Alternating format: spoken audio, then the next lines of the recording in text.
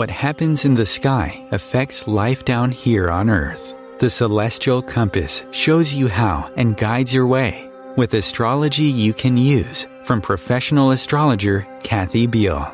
Every episode features her light-hearted, practical forecasts and navigational tips, blended with humor, optimism, and a love of patterns, symbolism, and pop culture references. Kathy translates technicalities into concepts that apply to real life. You'll learn how the current moment ties to where we've been, from the recent past to cycles that last happened years ago, and get a look at where we're heading. And much more, from special topics to special guests. The Celestial Compass, enlightening, entertaining, and empowering. Here's your host, Kathy Biehl. Greetings, Earthlings. This is Kathy Biehl of EmpowermentUnlimited.net, your host for Celestial Compass. We have a provocative and entertaining topic for today. Can astrology give information about past lives? But first, a brief forecast for the month of May. We're all over the map in May. You're already noticing, I'm sure, a shift in the energy. In many ways, it is extremely active, with people feeling like they want to be out and about and getting in touch with lots of people, doing many, many things. There's a sense of being released from cabin fever and making up for a lot of lost time. It could be very, very fun with a number of bodies moving into Gemini, which I call short attention span theater. It's really good for multitasking and for darting from one thing to another, being very, very flexible, and also finding the humor in whatever is going on. At the same time, there are a couple of influences that take us backward, that slow us down ever so slowly and imperceptibly. Mercury is gradually moving toward his next retrograde of the year, which begins at the end of the month. Saturn will retrograde before then, and he's bearing down on the spot where he will be for the next Saturn-Uranus square, which is exact next month.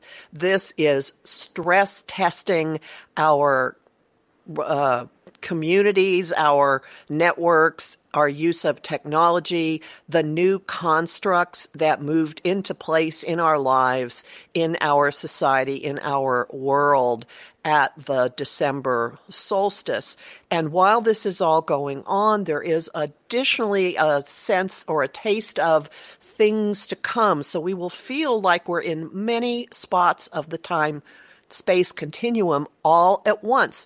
A little bit of hovering in the here and now, a little bit of going back over old territory, which will be particularly strong once Mercury goes retrograde, but also a taste of what's to come next year when Jupiter, the planet of expansion and beneficence and somewhat boundlessness, enters the sign of Pisces on the 20th. It's going to hang out there into July and then duck back and finish its year in Aquarius. But we're getting kind of like an initial, a coming attractions trailer of what part of the vibe will be like next year when Jupiter heads into Pisces for well and true. And you can look back 12 years and get a sense of what was expanding in the way you were looking at things. Jupiter at this point will be in the same sign as the ruler of Pisces, Neptune, which is absolute boundlessness and transcendence. So you could have optimism, faith, and run around singing Tomorrow from Annie, regardless of what is going on in your life. And for more about this, look at my forecast for the month of May, which you can find at OMTimes and also at my site, EmpowermentUnlimited.net. And now for the meat. Our guest today is my friend and colleague Andrew Brewer. He is a clairvoyant, an astrologer, and a past life reader and researcher. He's the author of 10 books, and he has been listed in over 30 publications as one of the top 50 psychics in the world, one of the top 100 lightworkers in the world, and one of the top 30 psychics in the United States. He has been studying reincarnation and past lives for more than 40 years. Andrew has published many prospective past life matches, some for celebrities and some for himself. And for more information about this, visit his site, andrew-brewer.com. Welcome, Andy. Kathy, thank you. Good to be here. Thank you very much for inviting me. I'd like to start with a question I have not asked you yet, which is, how did you get into astrology? I think most people get into astrology because they're confused about themselves and they look for ways to try to give them a clue as to who they are and what they should do. So I started doing astrology that way when I was in my early 20s and just got progressively more and more interested in it. And then when the past life thing kind of concurrently happened for me in my early 20s, I guess my early 20s is when my life changed pretty dramatically. I just kept at it and kept at it and kept at it. And, it's a fascinating thing to study. And I wanted to understand relationships with myself. And eventually I figured out a way to check out if I was going on a date, how I would get along with this person. And I started, I just kind of went from there. But initially I was confused. I got still confused, all these years later. But that was why I started. Interesting. And was this self-study? Did you study with teachers, gurus, just being an Aquarian? I'll bust you in that regard. Did you just figure it out on your own? I pretty much, I read a lot of books. I initially started with Alan Oken, a book that was super important to me early on that had just come out when I was a young guy, was Astrology, Karma, and Transformation by Stephen Arroyo. I read Steve Forrest's book. And I tried to piece it together. Initially, I think, most people look at astrology in this cookbook mentality, which was just overwhelming. But ultimately, I got a sense of it, and I began to make up my own ways of doing astrology, much more evolutionary type of astrologer. If I hadn't been such a bozo, I would have met Dane Rujar back in the day. But, I just was ultimately... I kind of went more as a clairvoyant, but I used astrology as a way. I really primarily use it in terms of synastry now more than anything else. I look at relationships between people. I think astrology really is a very good tool for seeing how people are likely to meld together. So. And we'll come back to that in a second because I can see where that is leading. But another foundation piece here. So how did your interest in past life research develop? You say it was around the same time. So I was one of those little kids, but I was in the 1950s that saw stuff as a little boy. And of course, in the 1950s, Bridie Murphy or no Bridie Murphy, that was not really something that went talked about too much. So I had these images in my head and it just confused me a lot. All these things just confused me. And I tried to understand why these things in my head were there. And so I went to California. I went to California to be an actor, but I ended up being, doing these other things. And I tried to understand why I kept seeing stuff and what if it meant anything. And that's how I started with past life regressions. And I went to a bunch of psychics in San Francisco, and I was sort of a psychic prodigy. When I was in my early 20s, almost like within a year, crazy. And so for me, past lives became a defining piece of my life in that I wanted, my father died right in front of me when I was 22. I think that had an impact on me that probably was brought in with it. A lot of people in my life died. I had a girlfriend who died in her 20s. And so death was a big part of my life when I was young. And I think all those things combined to give me sense of like, well, what's the point? What happens? What happens when we die? What do we do? Why are we here? And that was the initial catalyst for me to start. And then it just went.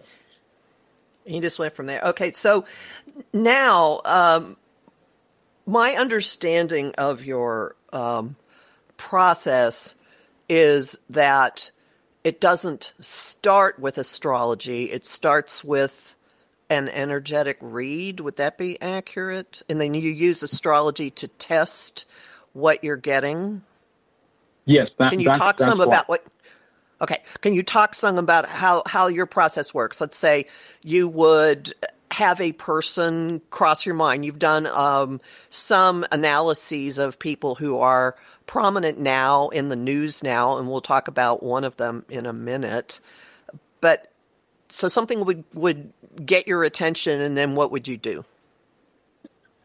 So initially what would happen is I would think about someone, and I would have images pop in my head.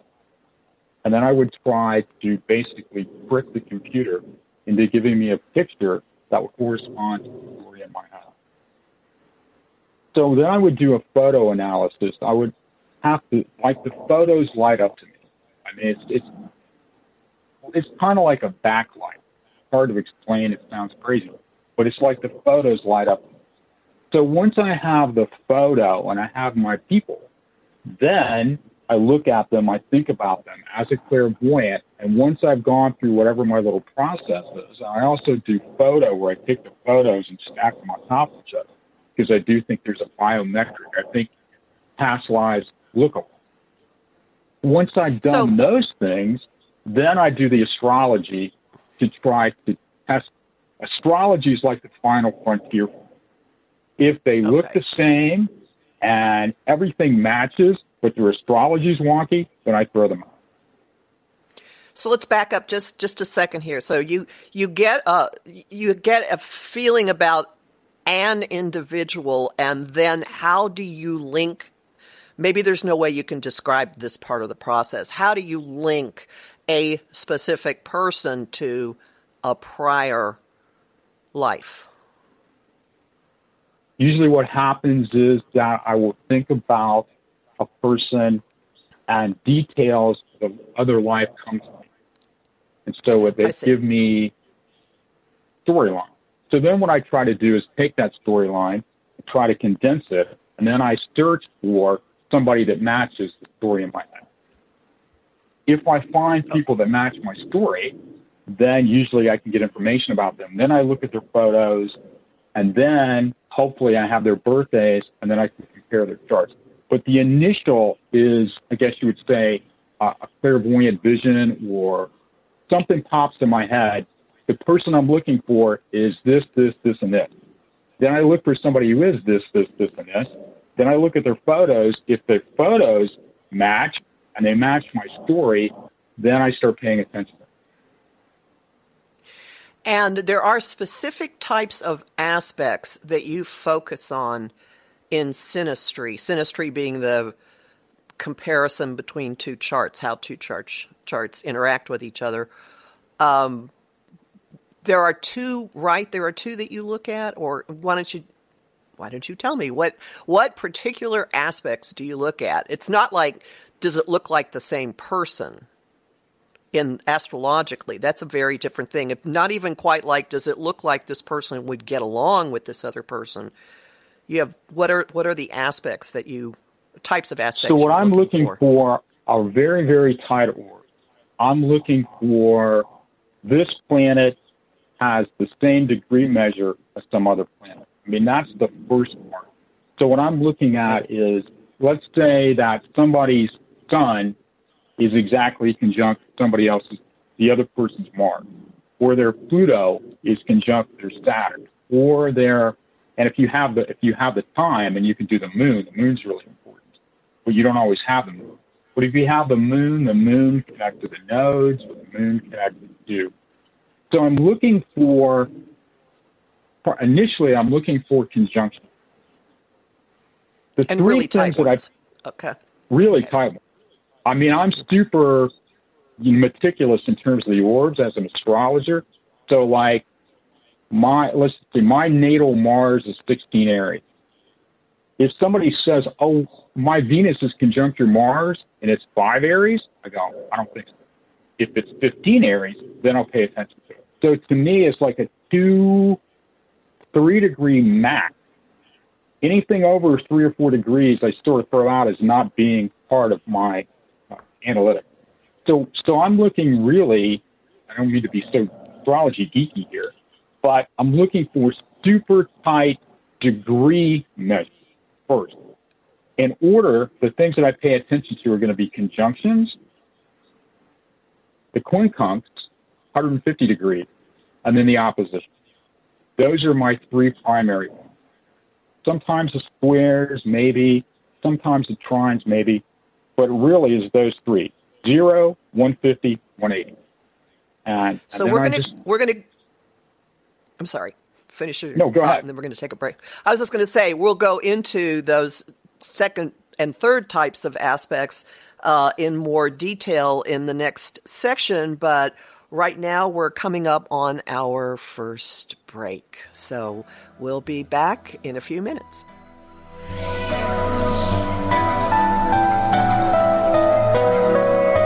The cutting edge of conscious radio, OMTimes Radio, IOM FM. Being a radio host on IOM FM allows you to build your show on a rich platform with the power of the internet to fulfill your outreach goals and connect with a very specialized and global online audience, unlimited by time and distance. OMTimes Radio will provide you with web relevance, a recognizable conscious brand, and with the standard of excellence that has accompanied every single OMTimes endeavor. Host your show with OMTimes Radio Network.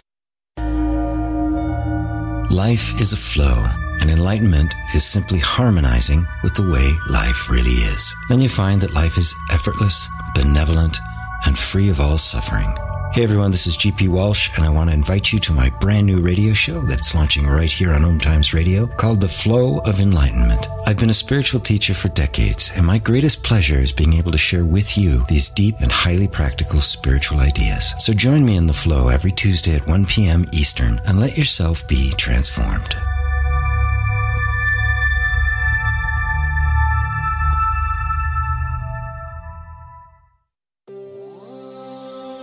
Want help with your own celestial compass?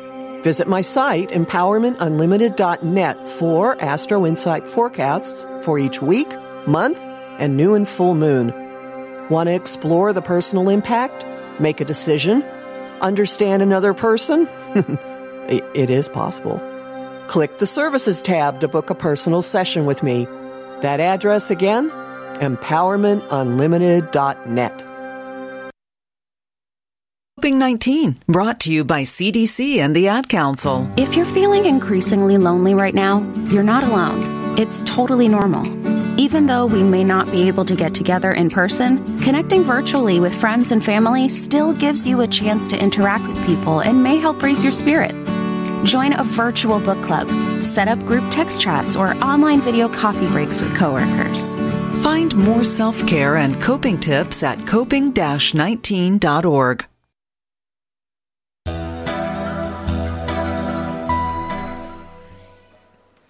Welcome back to Celestial Compass. We're talking to Andrew Brewer about how he uses astrology in his past life research. Just before the break, you said there are basically 3 different factors you look at when you're examining 2 charts. One is a tight conjunction or tight conjunctions. The second was inconjuncts. Now that's kind of unusual because when I was first learning astrology, this is not one of the major Ptolemaic aspects. It's not something that years ago was paid a lot of attention to. And it has this weird dynamic. The symbol looks like a seesaw, and it's often described as an aspect of adjustment. How did you identify this as an indicator of connection between 2 people? I think it was Gene Avery or somebody first mentioned it years and years ago. I forget where the idea first came from. But I find that aspect seems to be significant to me. And so when I look at The conjunctions are easy, right? You can look at a conjunction. The oppositions are easy.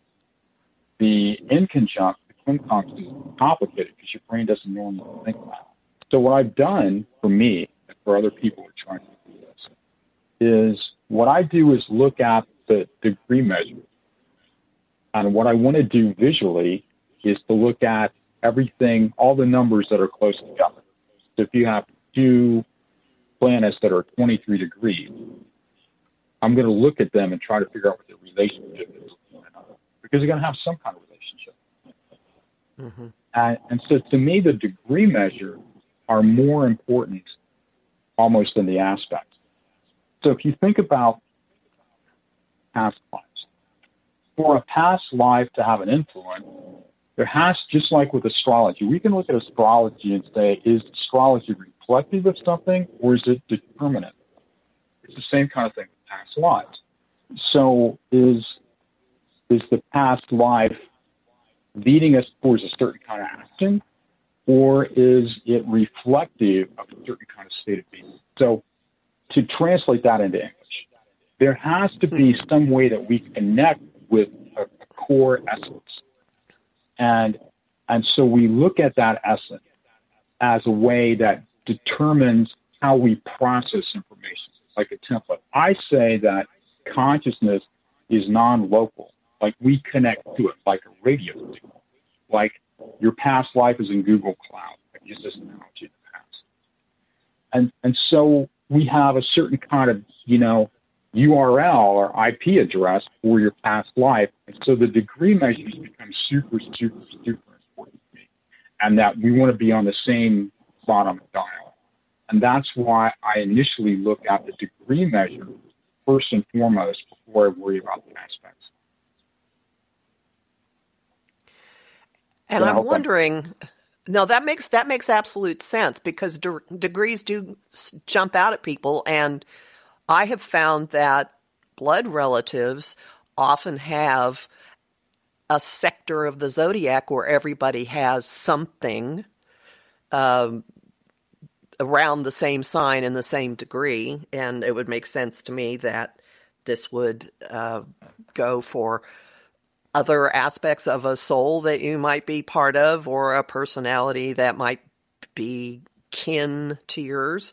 But I find the inconjunct really interesting because there's something that doesn't flow from that. There is a shifting that needs to happen between one person. If two people's Mercuries are inconjunct, the way they go about communicating doesn't automatically flow. They have to make allowances for the other person in order to get their point across.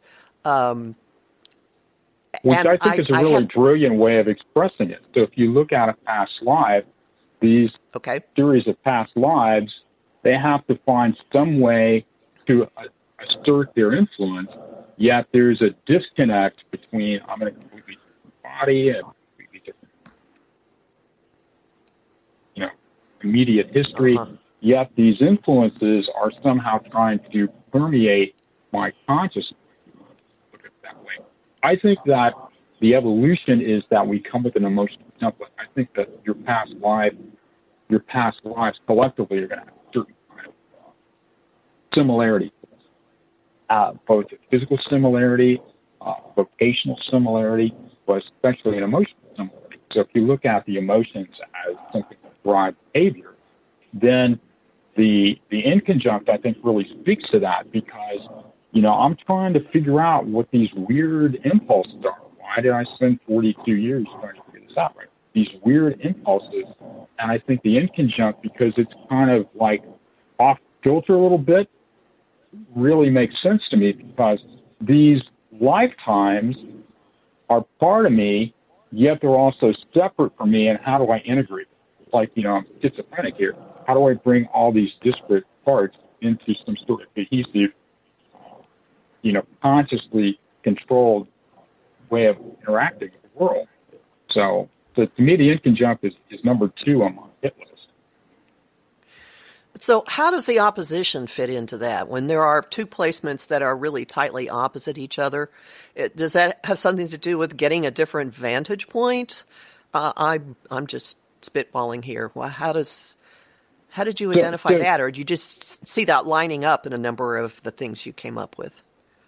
So for me, I don't look at astrology, even though I'm using synastry here. I don't look at it like I would if I was comparing two romantic partners. What I'm looking at is, do the relationships seem significant? Are there commonalities? You oftentimes will see oppositions with the moon, and you'll see oppositions with Pluto a lot. And so if you look at other points in the astrology that are very important to me, again, if I have the time, are the vertex and the anti-vertex, and also Lilith. So I pay attention to those too. My process, astrology is in some sense a minor piece to my process. It's really kind of 20% of it, but it is the ultimate glue. And again, for me, Kathy, if the astrology if there aren't a lot of tight aspects, inner aspects between the two, then in my theory, how it would operate, to me, I throw them out. No matter if they're identical twins and the stories match and everything else, if I can't find anything between them, after fine-tooth comb, then I think that there is not enough symmetry between them to warrant saying, yeah, I think you were this person 75 years ago. And how would someone make use of this kind of information? Like if someone feels a resonance with another person, then you start playing with the photos and putting them side by side and actually starting to overlap them, and then you see, well, there's some really tight links between this chart. Does it help someone make more sense of their current life? It could. Again, in this particular case of Kathy, the astrology is more like an audit sheet after the fact. So if you look at soulmate, so if we look at astrology and soulmate, again, we could do synastry, the same kind of thing that I might do in trying to use it as a confirmation for a past life would be the same thing. Is this a soulmate relationship? Is this relationship likely to be significant? Soulmates can be good or bad, but they're important. They're impactful. And so the degree measures for me are about impact. They're about magnitude. And so that's why I have such a tight, so I look at the inner aspects of being so important, tight. Because we're looking at levels of magnitude. Yeah, you're nice, but I'm sort of over you. Or I've thought about you for 30 years. A lot of times we can see that in terms of the intensity.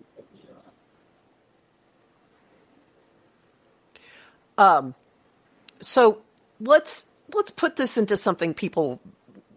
Let's give an example here. One of the ones that caught my eye early on that you did involved Billie Eilish. Can you take us through that process? So it's interesting you bring up Billie Eilish. You just brought this up to me about 2 minutes before we went on, so I actually looked up what I wrote about it at the time. And the reason I did this about Billie Eilish is you asked me if she was somebody else. I said I don't think so. So initially, that's the backstory. So when I started thinking about Billie Eilish, because people asked me, you and actually some other people asked me, I'm going to figure this out because I thought about it, and what popped in my head, so this is the magical unicorn part, was that she was a reincarnation of a really famous musician, but someone who died in 1998. Now, there is no astrology that would tell you that. That's just sort of like an extra piece of whatever process I have. So I went with the idea, okay, I'm going to look for musicians who died in 1998. And the very first name on that list was somebody you may have heard of. His name was Frank Sinatra. Well, most people, I think, are going to look at Billie Eilish and go, Frank Sinatra, dude, you're high. So then I started looking at the pictures of him. And I've done the photo overlays. And the photo overlays are really kind of freaky because there's a very strong physical commonality. So I thought, wow, that's kind of weird. But then I kept going with it.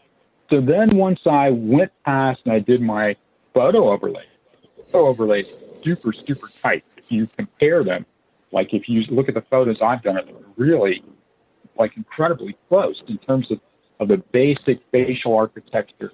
And even some of the photos, there's a symmetry to the photos. It's like the photo itself, the way they're staged.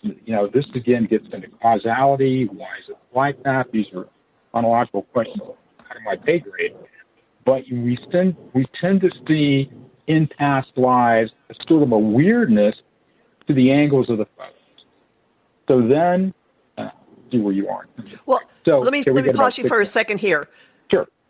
Pause you for a second here. Now, for people who are having trouble visualizing this, initially what you would do with photos, or what you have started with, is you would take one side of one person's face and meld it with the opposite side of the other person's face. Yes.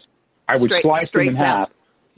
I would slice them in half and stick the two halves together and see if the nose matched, smile matched, the eyes matched, the face was the same size. Then ultimately I began to go, well, this is good, but let's rev this up a little bit. So I started taking the photo and a process where I would plop it right down on top of the other photo, and then I would do it transparent. And so then I would look at it, and if you kind of slide the transparency 0 to 100, it's really kind of a freaky process, but people don't see that process. So what I'm looking for are, do these people look like they're related? There should be a family resemblance. These should be kissing cousins that look a lot alike. And in my opinion, Billie Eilish and Frank Sinatra in this process passed that test. They also have a very strong, obvious talent. You look at musicians tend to, in my experience with it, and whatever way you want to catalog that, musicians like to come back as musicians. And musical ability also seems to be a very unique skill set. I think more unique at a high-end level than being a psychic or probably anything else. Excuse me. So I had Billie. Then I had Frank, and I thought, oh my God, I'm sick crazy stuff already. If I say Billie Eilish, it's reincarnation of Frank Sinatra, and just add to the madness associated with it.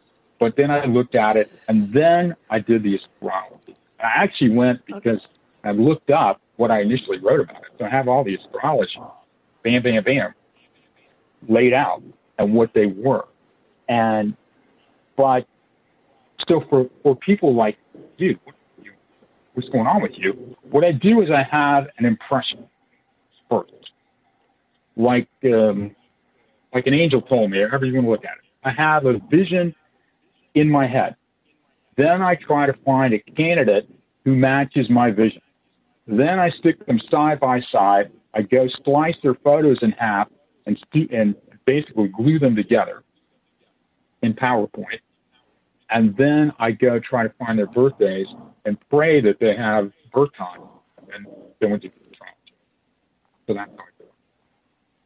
So what were some things that jumped out in the synastry between Billie Eilish and Frank Sinatra? Do you have that at your disposal? I do. So I'm going to quote myself here. I'm going to kind of paraphrase what I have. So Frank's North Node is 10 Aquarius. He has a conjunction in his natal chart of the North Node at 10 Aquarius with Uranus at 12 Aquarius. Billie Eilish's moon is 12 Aquarius. And so this makes it exactly conjunct Frank's Uranus. I guess I should try to polite pronunciation. But it also means that the moon and the moon node are conjunct. This has already gotten my attention. Also, Billie, and I normally wouldn't count this too much, but because it's the moon, her Neptune is 7 Aquarius. So the 7 Aquarius ties in with Frank's North Node at 10.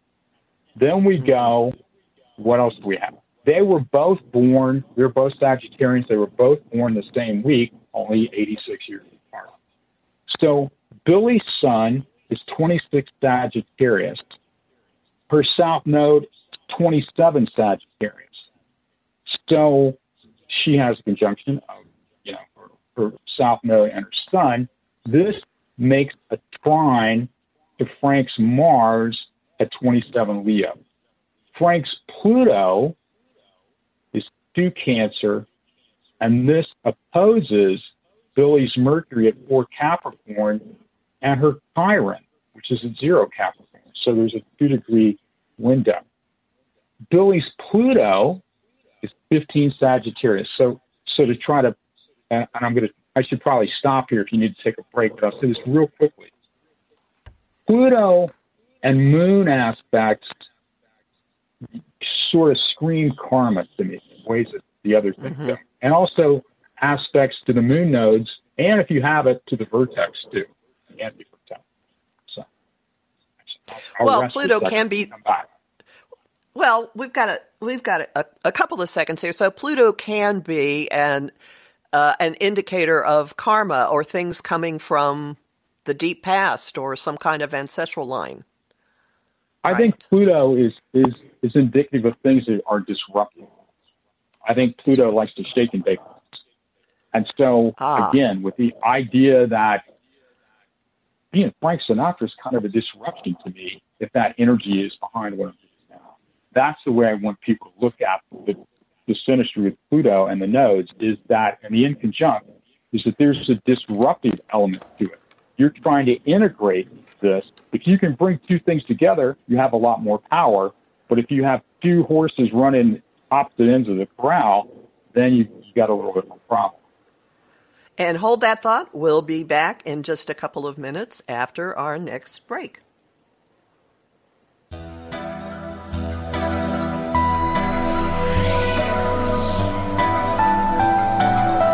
Bringing a more conscious lifestyle to your world. OMTimes Radio. IOM FM.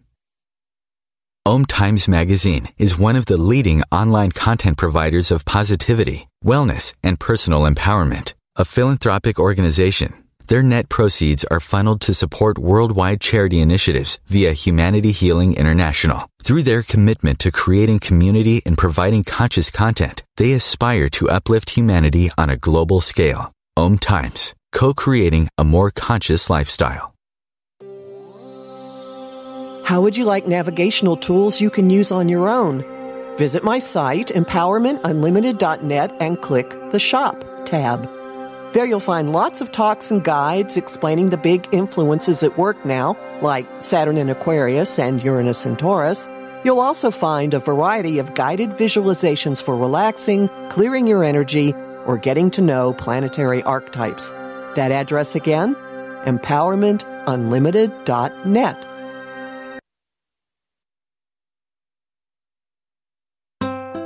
Grab a cup of tea or a glass of wine and tune in for Inspired Conversations with publisher Linda Joy on Tuesdays at 2 p.m. Eastern.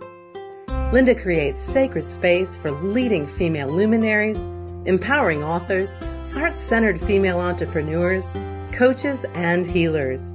A soulful venue where guests openly share the fears and obstacles they've overcome, wisdom and lessons learned, and the personal journey that led them to the transformational work they do in the world.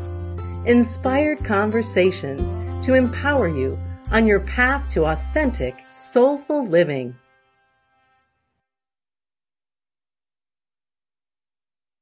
If I could be you, and you could be me for just 1 hour. If you could find a way to get inside each other's mind. Walk a mile in my shoes. Walk a mile in my shoes. Walk a mile in my shoes. We've all felt left out. And for some, that feeling lasts more than a moment. We can change that. Learn how at belongingbeginswithus.org. Brought to you by the Ad Council. Walk a mile in my shoes.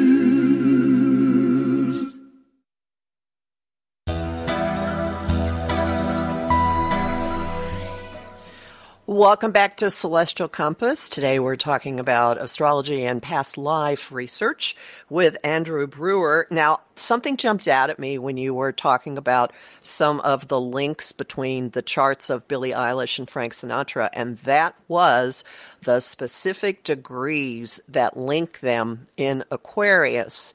And the reason that got my attention is that Saturn is currently traveling across those degrees while he's squaring Uranus multiple times this year. The second square in June is at 13, and the one in December is at 11. So wouldn't we expect to see them both in the news somehow this year with this? I would expect Billy's going to be in the news anyway, but yes, I would think that would be significant.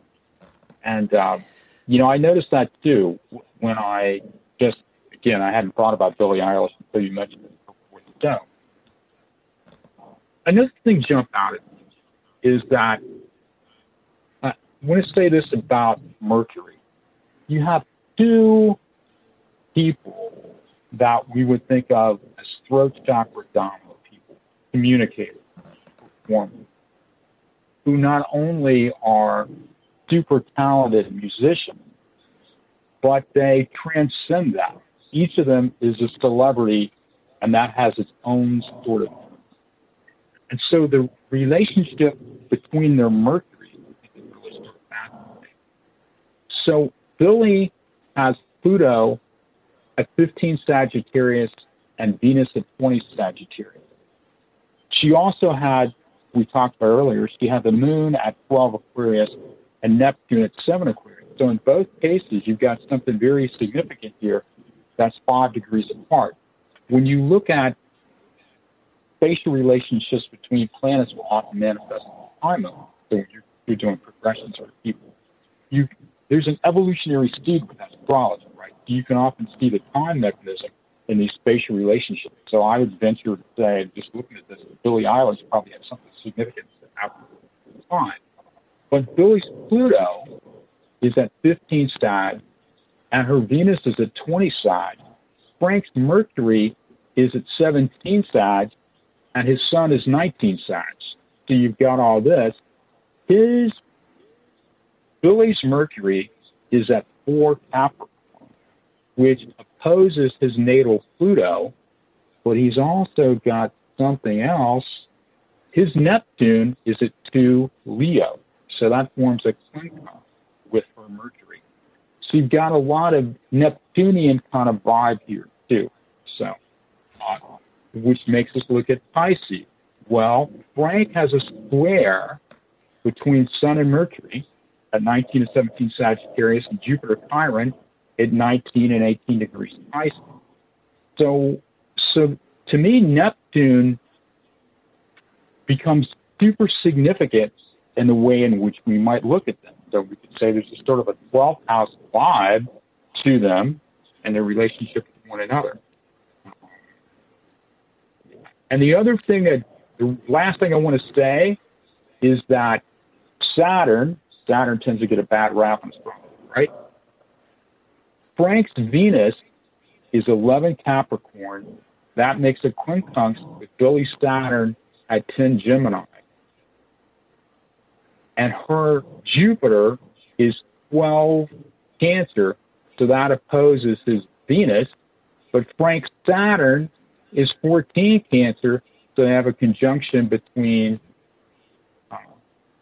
Jupiter and Saturn. There's just a bunch of stuff. I mean, we could continue. I mean, there's just tons of things between the two of them. And there's a solar eclipse that's going to be opposing a solar eclipse at 19 and change Gemini in June. So I would expect stuff with both of them this year, just based on the degrees of the zodiac.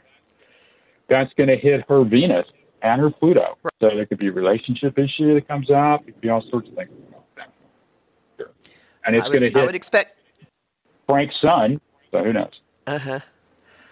Well, new releases, re-releases of his recordings, we'll see. The final thing, and I just want to touch on this because we could talk for an hour and a half or two about this next topic, and without revealing the actual personalities, unless, of course, you want to. But you yourself have been, the whole time I have known you, trying out dating all kinds of possible past lives, and it feels like you have recently honed in on something that has made a lot of things make sense. So if you could just kind of talk in generalities about that. So, if that's So as a child, I'm going to say this real quickly. As a child, I had a lot of visions of things, which I ultimately figured out was Germany. Visions from Germany in the 1930s and 1940s. Hitler, Germany. And so this confused me. It was super, like the imagery was intense, super. And in some sense, I became very attuned to any sort of neo-Nazi kind of behavior. I was very anti-Semitism would always trip me out. A lot of things, I was very attuned to this time period and didn't know what it meant. And so I cried, and I kept thinking I had been somebody who was connected to this period, somebody who had sort of like connection to like the major players. Didn't know who that would be. Thought that, you know, I looked for actresses, somebody connected to the film business, and I went through all these different things. And I test drove 5 or 6 different people. And I would look at them, and it kind of looked like me, and it sort of fit, but they didn't really fit. And I was trying to square peg something into a round hole. And then I began to think, and I try to speed this up, I began to think this had to have been someone who was young, probably the child of somebody who had been sort of prominent in the Nazi party.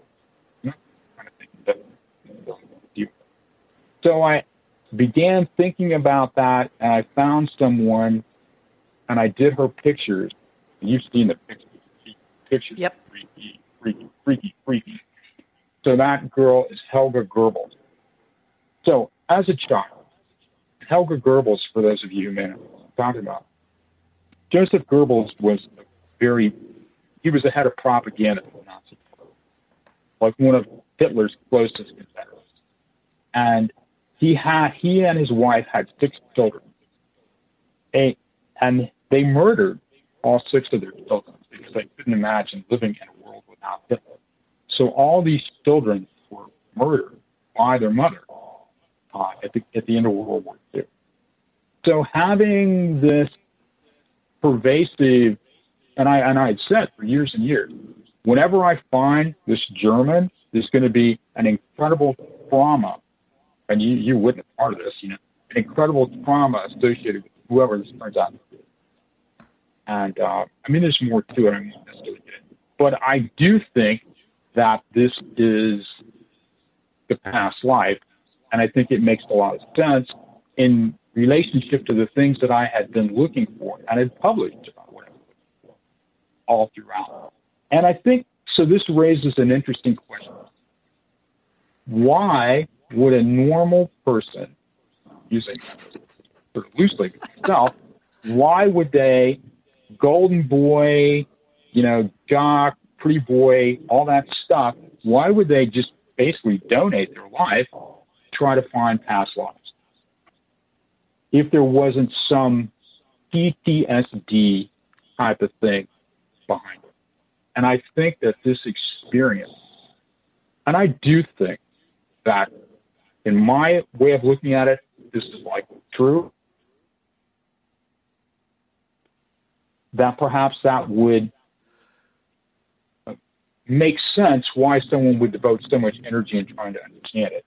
As an outgrowth of that, it helped me to really understand trauma with children, because as a psychic, I mean, that's most of my practice is people who are dealing with some sort of trauma and trying to integrate that and, you know, move forward. But yeah, so that's the Helga Goebbels. And there's even funkier parts to it, but I'm going to, you know, bore everybody with that. And it took me a long time, and I will say this real quickly. It took me a long time to go work through the layers of the trauma in order that I might be able to see what was there. So for somebody else, I don't have that. I can get a vision of them. I see it just like a movie. It's just like a silent movie in my head. I watch it. I try to figure it out. I say it's this, this, and this. And I look and see if I find somebody that fits it. We're done. But this is a psychological evolution. This was much more complex for me. And as a result of that, then, again, what you're looking for is kind of a tapestry here, right? You're looking for patterns. So the astrology gives us an indication of patterning between 2 different people, but in my opinion, reincarnation, I believe everybody reincarnates. I think everybody reincarnates a lot, and so there have to be other people. I did those types of celebrity things really as a way of saying, of getting people's attention to try to look at the process from the biometrics and the astrology and everything else. But in terms of a person trying to evolve, I think you have to look at the emotional impact that they bring. And this has an emotional quality. And it was a catalyst for me to do a lot of stuff. And this leads me to one of your books. You have several. You do have a book about sexual trauma, right? Yes. Frozen Butterfly is the last book I wrote. Sexual abuse and the impact of sexual abuse is so pervasive. It is unbelievable what it does to people, how common it is, the impact that it has on people, and the ways in which they deal with relationships moving forward, the ways in which they deal with self-esteem. And so to me, it is the issue. And so I wrote a book called Frozen Butterfly, looking at, how I think that manifests from my vantage point. Before I was a professional psychic, the idea of sexual abuse was really thought about. I was 32 when I first started. I'm 66. But once I started, it didn't take me long to realize that everybody I talked to, this was the truth. And I think we don't really honor that process. It's much more common with women than men, of course. And I think we need to really try to help people move through this and look at ways in which they can understand themselves. Because often, and I wrote another book called Stuck My Root Chakra, which is about black sheep, and the black sheep, part of it, they're all connected. Because women who are abused are typically taught that what happened to them didn't happen that way, so their cognitive framework is distorted right at the beginning. This is another problem that comes from children who've been sexually abused, verbally abused. They are taught that what happened to them didn't happen that way, so there's an element of confusion and also an element of disassociation in terms of who they're going on. I suspect a lot of people, a lot of people can identify with this. And where do people find these books? Oh, they're on Amazon. Those books are on Amazon. Okay. And they're easy. You have, what are some of your other titles that are out there? I wrote a book called Karmic Outlaw, Past Life in the Fast Lane, about another past life as a race driver, really artsy. Pictures of that are kind of freaky. I've written a bunch of books. I've written 3 recently, and I wrote 7 a long time ago. The Metaphoric Mirror is probably the one that got the most attention at the time. But I wrote Stuck My Root Chakra basically because of what I saw in the psychic world, love and light community with QAnon and all the rest of it. This was my rebuttal to QAnon, if nothing else. And love and light's game, and this is where that book came. And I had a lot of material over the years about sexual trauma. So common, too common, and we don't really recognize what it does to people. And I think it ties into my past life with a girl. I think it's related. So finding, it seems strange why I had this affinity for issues with women, but I think because I have these 5 memories of these women, they kind of blend. I try to find a way to integrate them. And remind people again where they can find information about you. Andrew, ANDREW -BREWER.com. Me. That's you. That's my website, but yes. Me, yes.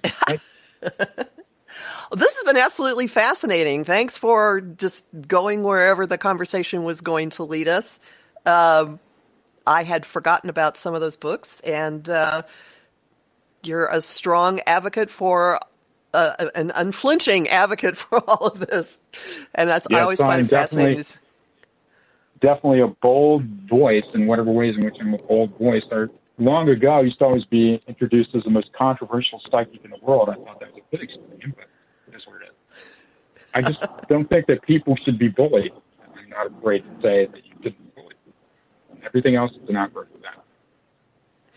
Well, I really appreciate your coming on today, and go check them out, people. Andrew-Brewer.com, and my forecasts and information are all at empowermentunlimited.net, and my written forecasts are also double published at OMTimes. So strap in.